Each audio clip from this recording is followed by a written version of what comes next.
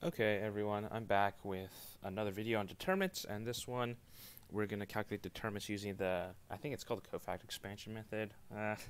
It's a method, it works, and we're just going to go with it. So in the last video, remember we talked about how to calculate determinants using row reduction, and then, adjusting for the fact that if you use an elementary row operation, the determinant of your original matrix is equal to then this operated on matrix times either a scalar if you used scalar multiplication, or it's the negative if you switched one row, right? So yeah, now let's move on to this new method. So this is determinants using, let's just call it the cofactor expansion for now. And so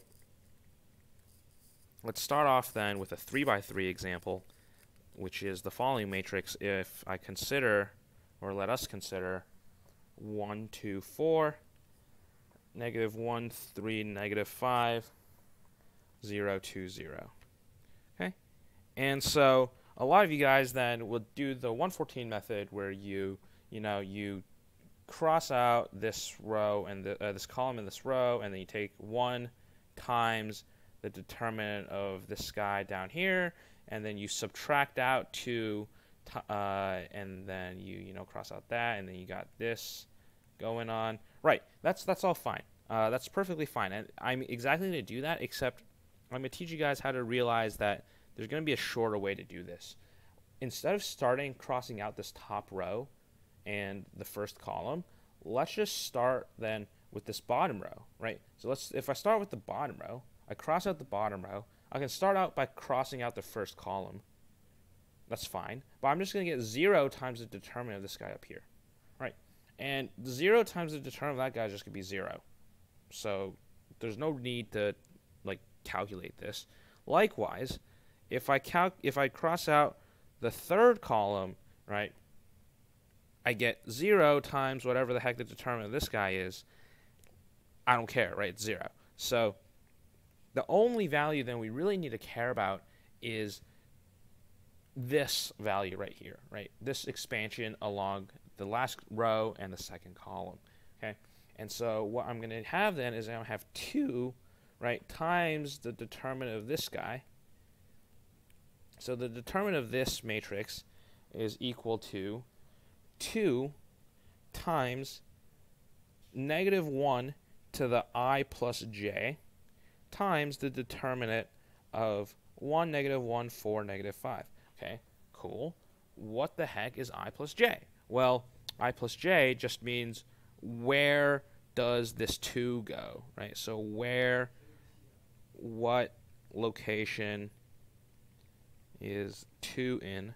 And so here, this is in the third row and the second column, right? So then this is actually equal to 2 times negative 1 to the 5th, right? 3 plus 2 is 5, times the determinant of this guy, this 2 by 2 matrix here, is negative 5 plus 4, so negative 1. And so then my determinant is actually equal to negative 2 times negative 1 times negative 1. Okay, and what is this? This is actually then negative 2 is my determinant, or positive 2, my bad. Positive 2 should be my determinant. And let's verify this then by doing it the other way that we are much more familiar with, or more comfortable with, right? We're essentially doing the same thing, right? We're actually calculating this negative 1 to the I plus j term every time we cross out a row and a column. But since we do it from the first row and the first column, we're just much more used to it for some reason. So here, right, this is 1 times the determinant. So I'm going to use the square bracket, the straight line bracket determinant. Okay, right? Minus 2 times the negative 1, negative 5, 0, 0, and then plus 4 times, this looks like negative 1, 2, right? And so negative 5, 0. Okay. And, right, why is this middle term a negative sign? Well, that's because this 2 term is in the 1, comma 2 slot, right? So negative 1 to the 1 plus 2 is negative 1 to the third, so it gives me negative 1, and so that's why I have a minus sign here in front of the 2. So calculating all these determinants, I actually get 1 times 10 minus 0 plus negative 8. Okay, and this is equal to positive 2, so yeah, we're done. So the determinant of this 3 by 3 is 2, right? And so why am I showing you guys this 3 by 3? It's, oh, it looks so obvious, right? Oh, we do this, we just crossed out a different row and different column. Yeah, well, it sometimes makes these problems a lot easier, especially in a case where you have more than just a 3 by 3. So let's look at a 4 by 4 case here, where so we have 1, 2, 0, 1, 4, negative 5, 0, negative 2. Yeah. Okay. Negative 3, 1, 2, 0, 5, negative 6, 0, 4. All right. Let's find the determinant of this. What am I going to do? I'm actually going to expand on this last column. Okay. And so what I'm going to do then is I'm actually going to do that first. Okay. So what is that? Then this is 1 times negative 1 to the 1 plus 4, right, times the determinant then of this lower block right here is just 4, negative 5, 0, negative 3, 1, 2, 5, negative 6, 0, right? Okay. Now let's expand then on still this last column, but I'm going to do this row instead. Okay. And so what do I get? Then this is plus a negative 2 times negative 1 to the 2 plus 4, right, because we're in the second row, fourth column, and then times the determinant then of this guy and these two guys, which is 1, 2, 0, negative 3, 1, 2, 5, negative 6, 0. Okay. And then we gotta keep on expanding. And you'll notice that the more like dimensions you have in a square matrix, the exponentially more time this takes. And yeah, determinants do take a long time. You probably don't have to find more than a 4 by 4 on an exam. Expand along this guy, we got a 0. So right, you got a 0 here. So we're just gonna ignore this expansion. Because you're going to get 0 times whatever. It's going to be 0. So now we expand along the last column, or the last row. This is 4 times negative 1 to the 4 plus 4, right? So this is the fourth row, fourth column, okay? And then you got 1, 2, 0, 4, negative 5, 0, negative 3, 1, 2. Cool. So this is what the determinant's equal to. And so now we got these smaller 3 by 3 determinants, and let's expand. Let's find the determinant of those then. Well, for each one, you notice I set this problem up, so there's a shortcut to this problem. Usually that's going to be the case. What do you notice? Well, hey, look, this last column only has one place to expand upon, which is that guy right there, that 2, right, in the second row, third column. Likewise, in this next determinant, I only need to expand upon the second row, third column. And then in this last 3 by 3 determinant here, we need to go last row, last column, also expand upon the 2.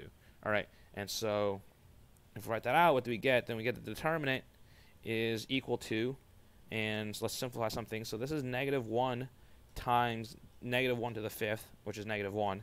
So this is negative 1 times then 2 times negative 1, right, to the 2 plus 3, because it's the second row, third column, okay, times the determinant of 4, negative 5, 5, negative 6, all right, plus 2, negative 2, to the negative 1 to the 6th, which is a positive 1. So now you got negative 2 times a positive, or negative 2 times a positive 2, right, which is the 2 that we need to expand upon here, But now we have the -1 to the 2 plus 3, okay, because it's in the second row, third column. And then we have the 1, 2, 5, -6.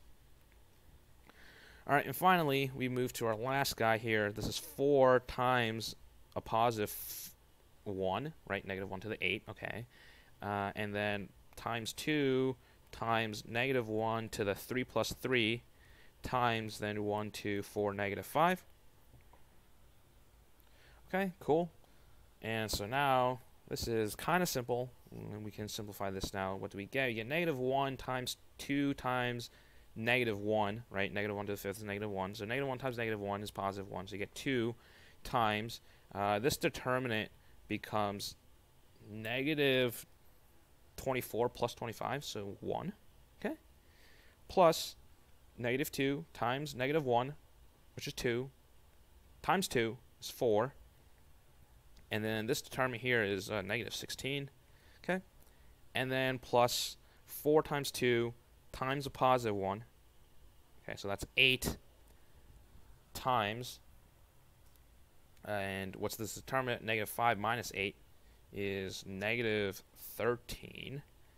Okay, and then so our determinant then is equal to 2 minus 64 minus 104, I believe. Yeah. Okay. And then this determinant is equal to -166. Okay, so the determinant of this matrix up here, 1, 2, 0, 1, etc., is -166. That's going to be the determinant. Plug it into the matrix calculator. It should be right. And so, yeah, so that's how you do cofactor expansion on 4x4s. You might need to use this. It really depends. It depends on if the professors are nice or not. There's one last trick we can do, and it only applies to 4x4s, and I'll talk about that in the next video. But when we really heavily deal with determinants in Chapter 7 and beyond, keep this cofactor expansion in mind, especially when we come to 4x4s. It'll be really useful then. And so, yeah, so let's move on to the next case then. In my next video, I'll talk about 4x4 in a special case. Makes calculating these determinants a lot easier.